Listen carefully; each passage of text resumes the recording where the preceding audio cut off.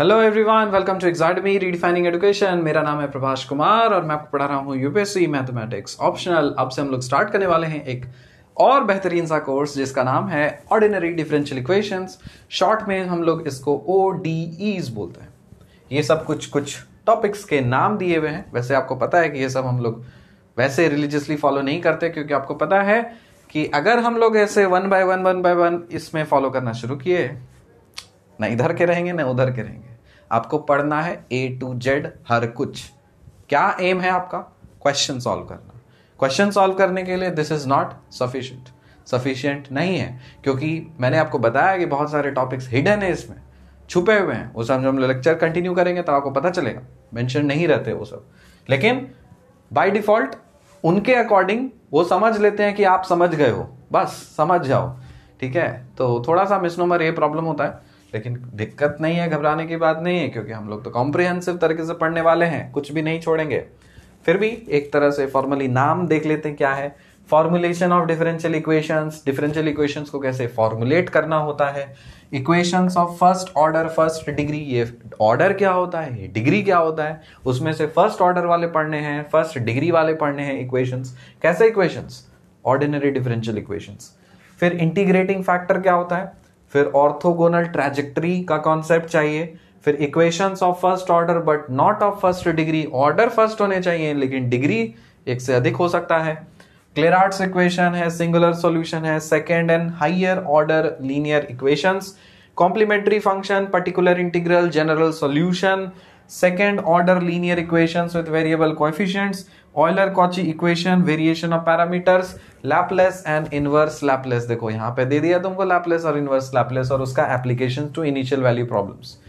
इसको हम लोग कैलकुलस में पढ़ चुके हैं। लैपलेस को पढ़ने का पर्पस यही था कि सिर्फ और डिफरेंशियल इक्वेशन सॉल्व नहीं करना, हम लोग इंटीग्रेशन सॉल्व करना भी सीखे थे ना। तो इसीलिए हम कैलकुलस में ही बता दिए ताकि आपको लैपलेस नाम का एक हथियार मिल जाए, जिसके कारण से आप बहुत सारी ऐसे प्रॉब्लम्स को भी सॉल्व कर सकें जो आप सॉल्व नहीं कर पा रहे थे। जहां जहां जो चीज एप्लीकेशन लगेगा उसका आप यूज करिएगा बेहतर तरीके से।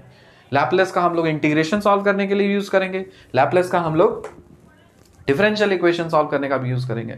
अब इस लैपलेस का आप ओडी के लिए भी यूज कर सकते हो, पीडी के लिए भी यूज कर सकते हो, आपकी जो मर्जी। वो एक टूल है, बेसिकली ट्रांसफॉर्मेशन आप सीख चुके हैं ऑलरेडी, ठीक है। तो ये सब टॉपिक्स हैं, ऑब्वियसली ये सारे टॉपिक्स को तो पढ़ेंगे।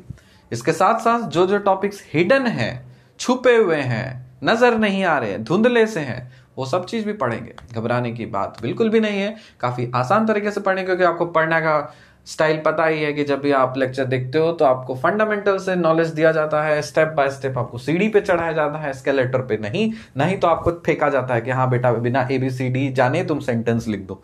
वो हम नहीं करते। आपको पता है कि हमारा टारगेट कौन है हमारा, बताइए। एवरेज और बिलो एवरेज स्टूडेंट्स। अगर आप अबव एवरेज भी हो तो कृपया करके प्रभु, आपको लेक्चर बोरिंग लग सकता है, वार्निंग, एक वैधानिक चेतावनी, तो आप खिसक सकते हैं या अपना प्रैक्टिस करके अपना टाइम सेव कर सकते हैं। आपका टाइम हो सकता है कि खराब कर दूं मैं वार्निंग दे दिया, फिर बाद में मत बोलना कि सर ने क्या इतना डीप में जाके पढ़ा रहे हो सर, इतना स्लो पढ़ा रहे हो सर, ऐसे पढ़ा रहे हो सर, वैसे पढ़ा रहे हो।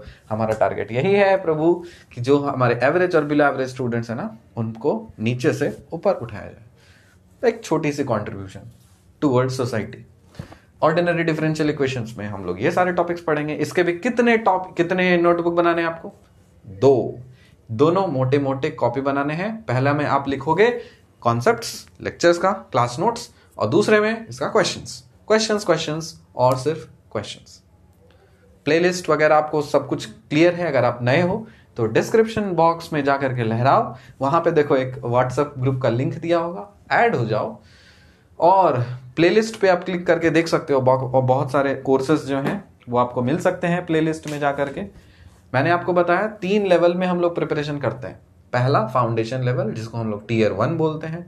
दूसरा क्वेश्चन लेवल, जिसमें हम लोग न्यूमेरिकल्स को सॉल्व करते हैं, वेराइटीज ऑफ क्वेश्चंस को सॉल्व करते हैं। और तीसरा थ्योरम्स, जिस चैप्टर से जहां जो चीज थ्योरम्स हमें जरूरत पड़ेगी वो सारे थ्योरम्स को हम लोग याद करेंगे, उसका प्रूफ सीखेंगे, ठीक है। जो थ्योरम्स हमें याद करने की, रटने की जरूरत पड़ेगी वो मैं बता दूंगा क्या रटना है। जिसको समझ करके आपको प्रूफ करने की जरूरत पड़ेगी वो सब चीज भी करेंगे, ठीक। A to Z कहानी समाप्त। मिलते हैं आपसे अगले लेक्चर में, मतलब पहला लेक्चर जो होगा ऑर्डिनरी डिफरेंशियल इक्वेशंस का। तब तक अपना ख्याल रखिए, मस्ती करिए, बाय बाय।